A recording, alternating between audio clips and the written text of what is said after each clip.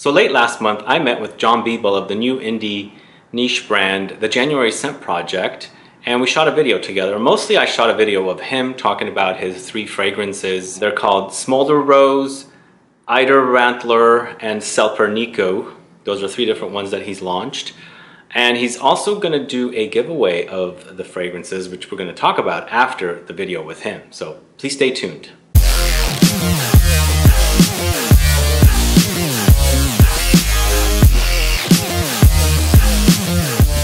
Hi, I'm John Biebel, and I'm the creator of the January Scent Project.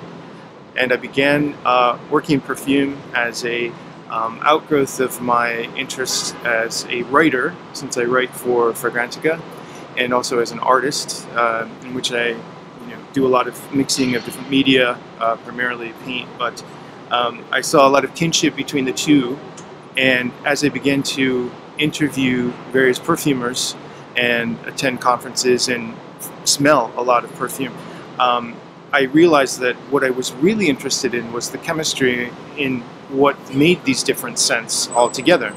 So I started to explore that, and it began a very long process, a number of years of study on my own, and it took a lot of time, probably about 4 to 5 years of really close investigation and studying certain accords and certain formulas until I felt good about certain perfumes that I created that I wanted to move forward with and actually produce. The process through which I create work begins with the ingredients as something that inspires me. There's certain key ingredients that are very, they lend you to want to create certain things. And then I also have in mind a certain destination of where I'd like a perfume to end up, what an ideal is. And I find that there's this long road between the two, and it can change, and you just have to meet somewhere in the center between the two. So it's really a combination of both things, where you are affected by the quality of your materials and the different properties they have, and also the original idea of what you'd like to produce in the end. So the journey changes a bit along the way, and you end up somewhere happily, I think, in the middle between the two.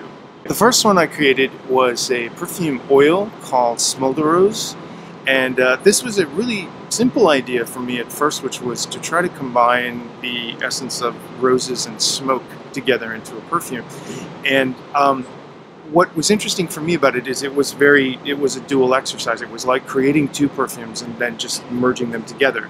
And it was great to begin my work because it was sort of like a science experiment of trying to do recreation and then about combination, and to allow both of them to exist and yet not cancel each other out was really quite a challenge.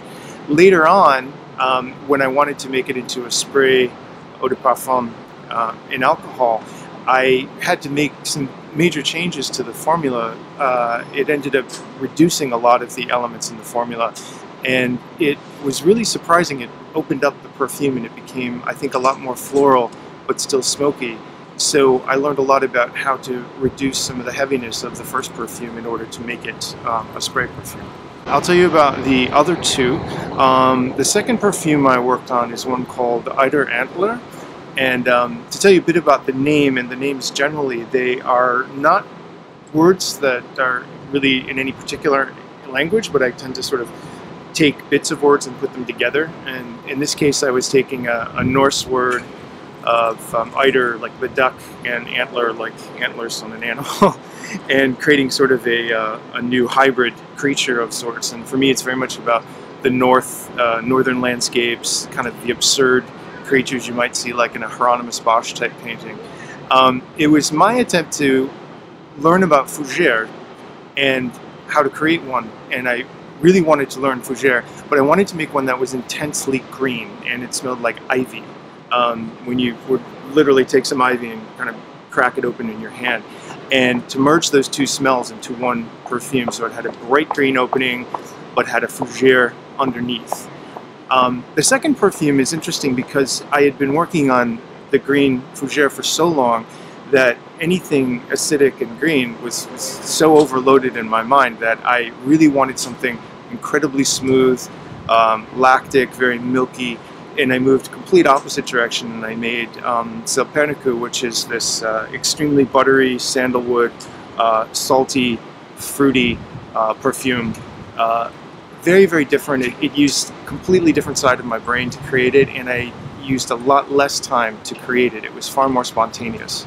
So this is the bottle for Smolderose, and just to describe a little bit for the packaging on these perfumes, each of them is in a box that has ink paintings that I did, and then on the perfumes themselves, the bottles have a separate ink drawing on the label for each one. I was particularly interested in the labels because I really liked the kind of labels you find on wine bottles. So I found a manufacturer who prints wine bottles labels, and I had them made for the perfume so they have that same texture. The second perfume is Eiderantler, and this is also in a box that has the ink wash drawings. This is a little bit more dramatic, kind of the black on green. What I was hoping for, and did happen, is that the perfume itself became very green in the process, all naturally from the ingredients.